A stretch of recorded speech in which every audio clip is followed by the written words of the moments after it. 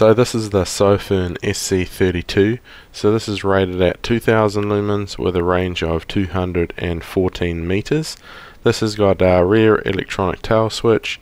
There is a bit of a ridge around here to help it to tail stand and so that it doesn't activate too easily in the pocket.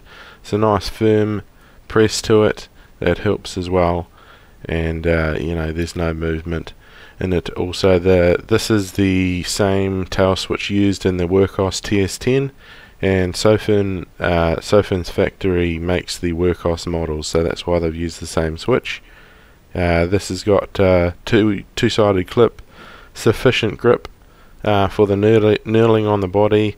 Quite a compact small model here, and that is due to the Fresnel lens used. So there's no reflector in here, so that helps to you know, bring the size down. You've got a Luminous SST40 used in here, and your USB Type-C charging with your status indicator on the side. So with the Fresnel lens on here, it produces a very nice balanced beam, good distance, good flood as well. I found it very good. And you've got two outer rings. You can't see it too well on camera, but there's two outer rings. That doesn't bother me too much at all, but it is present to mention. The real downside of this model to me is the green tint on the 5000K version. You know, it's very bad.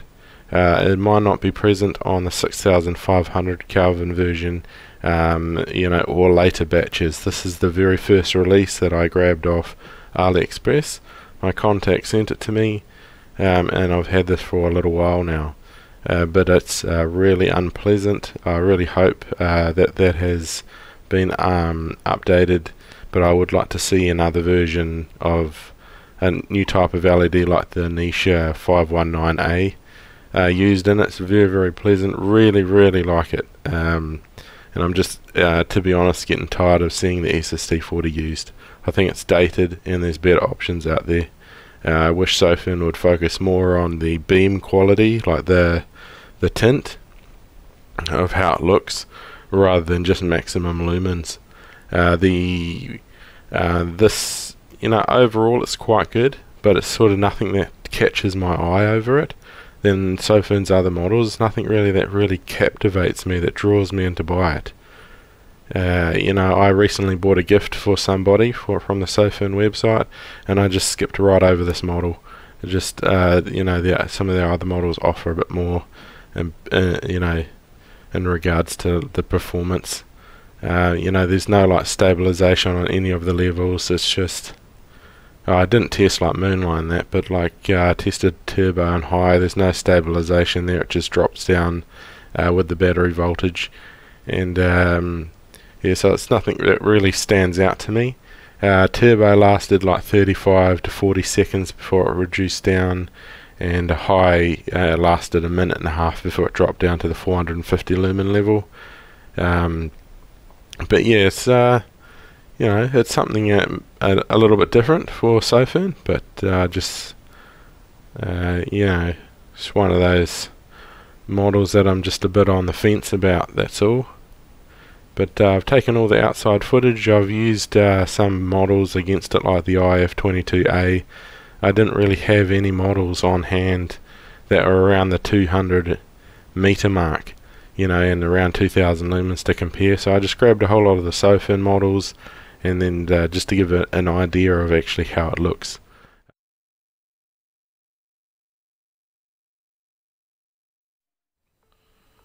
So we're just outside. I'm just going to go for a bit of a walk and go through the levels. So at the moment that is the Moonlight level. There's your low.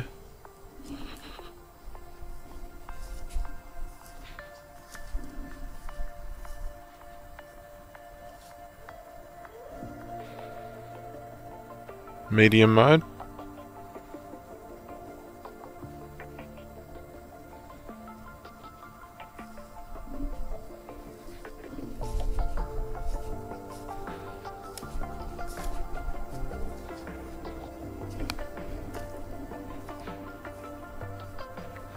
There's high.